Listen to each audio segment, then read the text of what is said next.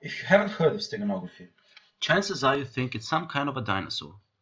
Steganography is in fact the science of hiding information.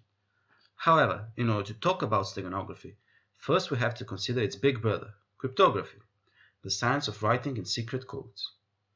Basically, cryptography makes messages nonsensical to the casual reader by encrypting them using a set of rules which are known by both the sender and the receiver of the message, and are used to encrypt and decrypt the message.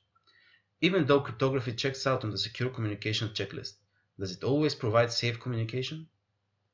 Let's consider a case where someone is looking for encrypted messages and comes across the following text. What else is it likely to be if not encrypted?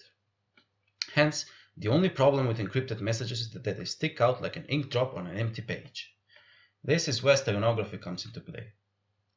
Even if you haven't heard the word, most of you are familiar with hidden messages, ranging from invisible ink to deliberate misspelling to mark words in a message.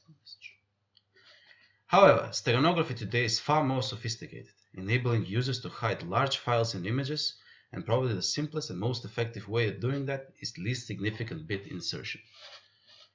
In general, each byte of an image is represented by 8 bits, which in turn represent 8 pixels on the screen. Let's say we have to hide the following 6 bits of data in an image. We take 6 bytes of the image and change the least significant bit of each to match our data. Given that we are changing only the smallest bits in a large file, our actions will have almost imperceptible effect. Think of it like this. Say we have a large number and we change its least significant digit. Although we did in fact change the number, in the grand scheme of things, the change is irrelevant.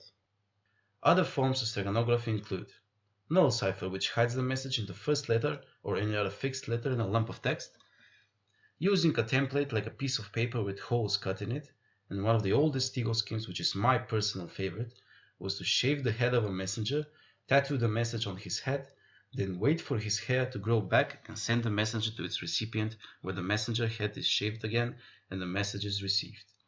Effective? Yes. Ethical? Up for debate.